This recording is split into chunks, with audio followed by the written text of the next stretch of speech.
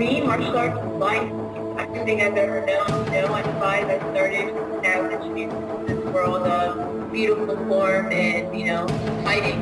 Now, 20 years later, I'm still doing what I love, and I've made it to the top of, you know, my journey. And it's just continuing from here. So for me, martial arts is love. Hi, I'm Dan Cox. I'm here with Tecia Torres. Got a big fight coming up in Mexico on the main card. I'm so excited to have her on. Tecia, how are you doing? I'm doing fine. Thank you guys for having me on. I appreciate it. Just ready to go and fight already. So, you know, you hear so much about the climate over there in Mexico where you're at, and a lot of fighters struggle with that. How has it been for you since you've gotten there to acclimate to that climate? For me, I've been here for a week now. It's just getting better and better with each day. I've done some altitude training, you know, in the camps, and then we went to El Nevado de Toluca, which is some mountains, and we went to the pyramids. So I got to see some different types of altitude, and I think I'm acclimating well, and I'm ready for next Saturday. And I know you're ready for next Saturday. I had the privilege to have an exclusive with you and watch you train, and I'm excited to get that out. But you know, Tecia, you're one of those fan favorite girls that since your days in Invicta. I mean, you know, you have tallied up some victories over the best fighters out there. You know, from everyone from Rose to Paige Van Zandt. I mean, people might forget that. You know, Paige is getting all this publicity and everything. I think it's misplaced, but you know, so you are a killer. I mean, you're 5-0. You've got all decisions, but you know, I know exactly what you bring to the table. I do, and I can tell you, it's not decision fighting. Now you're going up against Angela Kill Hill, right? She's a striker, Muay Thai. Everybody knows she's got a little bit of length, but she's 2-0.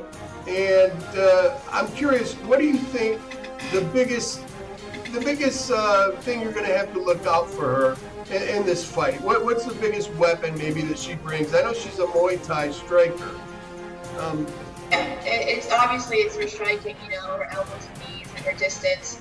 But you know, she comes from a different type of stand-up background. I come from the karate, kickboxing, boxing type background. So I think it's going to be a fun matchup. I think she's going to want to strike with me, and maybe she'll want to try some new things out.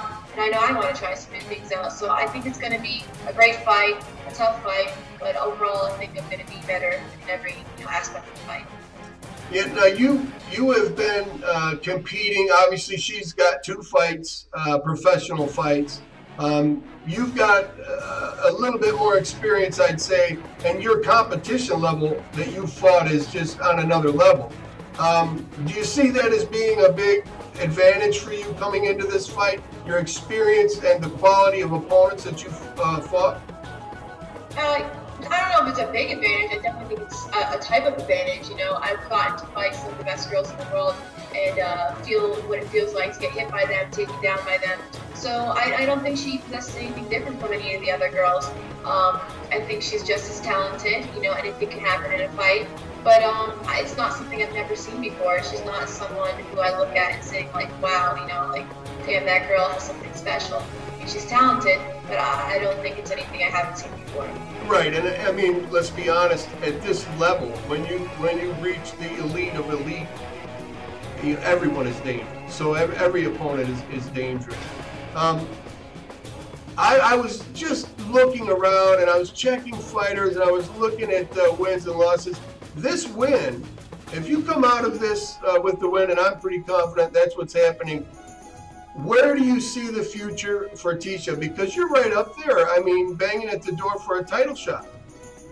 Yeah, I think with this win, I would want another win after it, you know, 2 more wins and then a title shot. I think that'd be deserving at that point. But anything can happen at this time, you know. Jessica Penne and Joanna Champion are fighting the week after me, and she's number 3, fighting for the title. I'm number 5, so I can see it coming, you know, with a win over Angela Hill. But you never know what's going to happen. You never know what Sean Shelby has in mind. Sometimes you think you're going to get a matchup and you don't get it. I never thought I'd be fighting Angela Hill right now, and that's what I was given. So just taking it one step at a time. Right now, my championship fight is Angela Hill because I have to beat her in order to keep my spot, in order to get closer and closer to that belt. Now, you haven't had a fight in a while, and I'm curious, would you like to fight more often, or is this something that you took time off from your last fight? Because I see, it seems like the natural progression, you'd want to have 2 fights, maybe 3 fights in a year if you were healthy. Is that something that's out of your control, or was your choice? No, it was most definitely out. I would have never stayed out 6 months to fight. But just so happened that they wanted me in the Latin market here in Mexico because of my ethnicity. And I'm more than happy and honored to be a part of UFC Mexico. But I did want to fight before now. So given a win and injury free, I'd like to be back in within 8 weeks, 2 months, get another fight scheduled. Because we do only get paid when we fight, and it's not cool to me to only fight once a year or twice a year. I'm used to fighting more than that. But I'd like 3 or 4 fights a year, and I'd be happy with that. Yeah, because not just financially, staying sharp. If you're injury free, I know you as a competitor. As a matter of fact, I could watch you as the most fierce competitor I can say that I've been able to be up close with and watch them actually train and work. So I'm sure that you would want that next title shot. And I spoke of you beating like Rose, in Invicta and stuff, Paige, Van Zandt. These are girls that are getting a lot of attention. Does that necessarily bother you, as a person? Because, you've beaten these fighters, and in my opinion, you deserve that light. Would you like to maybe get in there with one of those girls and, prove your point again after you take care of this opponent, obviously? Not necessarily. I don't need to fight them again because I've already beaten them, but it given the opportunity to, fight someone like Paige again, I'm sure I would take it just because of, all the hype she's getting and stuff. But like I said, I want to get closer and closer to the belt, and taking fights like Paige, I don't think it does anything for my career besides, maybe getting some new fans and, derail her hype. I want to fight the girls that are ahead of me. No disrespect to, Paige. She's doing well, and she's, evolved, and I've evolved since then. It's been maybe 2 years since we fought. But, like I said, I want to go for that belt, so I'm not looking to go backwards. I want to just go forward. So, like I said, right now my championship fight is Angela Hill. That's what I'm focused on. And, after next Saturday, after I fight, get raised, it'll be about, what's next. So, going over to Mexico and being able to represent from your heritage, how does that feel? Is it exciting being there? Because when you come out, they're gonna go crazy. Yeah, I'm not even Mexican. I'm Latina. I'm Puerto Rican. So it's really cool that I come here and they're like all accepting of me, and a lot of people already know me. This is my 3rd time here in Mexico, and I know that the fans will be at my side here in Mexico, on a large part. So it's gonna be cool. This is gonna be my biggest fight with like 20,000 fans. So it's gonna be a tad bit scary at one point, but I love the pressure. I love the crowd. The louder they are, the more it pushes me. Even if it's in a negative way, it just it motivates me to do well and perform. Yeah, I could imagine, and again, watching you and seeing what type of person, but more than that, what type of competitor you are. I'm sure you will thrive on that energy. And when they announce the name Angela Hill and they announce the name Tecia Torres, I don't think Puerto Rican, I don't think that's going to make a bit of difference. I think they're going to love you. And, a lot of fighters get that type of pressure, let's say, support. It's a big card. The heavyweight title's on the line. So obviously a lot of people are going to be buying that pay-per-view. Everyone's going to be watching. That energy that you get, that nervous feeling, it can be used as a weapon, or it can be a hindrance. People can let the nerves get them. How have you dealt with that before? Do you think that would be a problem, or is that something that is really going to empower you? No, there's always a bit of nervousness before a fight, of excitement, butterflies. I'm doing what I love, and I'm on the biggest stage in the world. For me, it's never really a hindrance. I know I'm going in there and what I have to do. I know she has the same 2 hands, the same 2 feet as me. She's not God, so anything can happen, like we've said. But I go in there prepared and confident, believing that I'm going to win. Well, people that I've spoken to, because you've had decision wins, would say, well, Tecia, she doesn't possess power to finish, or she's not a finisher on the ground. And I would disagree, man. Like I said, my experience taught me a lot. And so I just can't believe anybody would sleep on any of your game, whether it's a ground game or striking. That would be ludicrous. I hope they do. I hope that that's what they're doing, because that would be a mistake for sure. Do you have family coming to watch?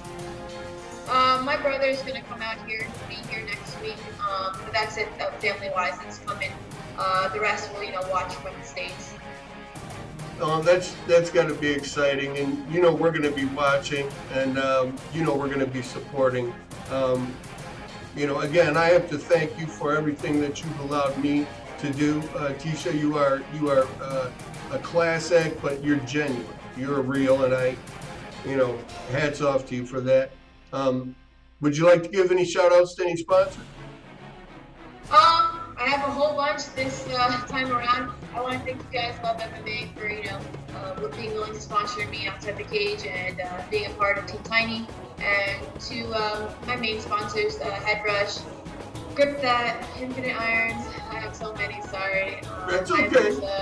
I want you to say every one of them that you're able to remember. Don't worry about it. It's important. I have paper right here. 1 second. There you go. Oh, it's so much easier. Okay. So I have you guys, of course, Headrush, Hayabusa, Grip That, Infinite Iron, Fresh Meal Plan, Paul Hydrix has been a sponsor of mine for a while now. And then I actually got some ones out of Mexico, Security Mexico, Trust Group, AMD Brands, and Marquise Hotel. And then I have Tops, an autograph company, my chiropractor, Basha for Wellness, and NT Farmer, Derek Allen. So I have so much support this fight. I'm so excited to, represent you guys and everybody who supported me, and I'm ready to fight. I'm done thinking about Angela. I've been thinking about her for the past 4 months, and I just want to have my hand raised and go back home, relax, and take a little vacation. And any message to the fans, or maybe to Angela herself? Anything you'd like to say? My opponent? Nope. I just want to see you cage side. And to the fans, thank you for following me. Thanks for being a fan of the sport. Without you guys, we wouldn't be able to do what we do. And I hope my fight's entertaining to you. Tecia, again, thank you so much. Team Tiny is there. The tornado has entered Mexico, and I'm excited to watch this fight. Thank you for your time, and best of luck. I'll be bobbing and weaving and sweating and screaming when I watch the fight. So thank you, Tecia, so much. Thank you, guys. Much love. Talk to you soon.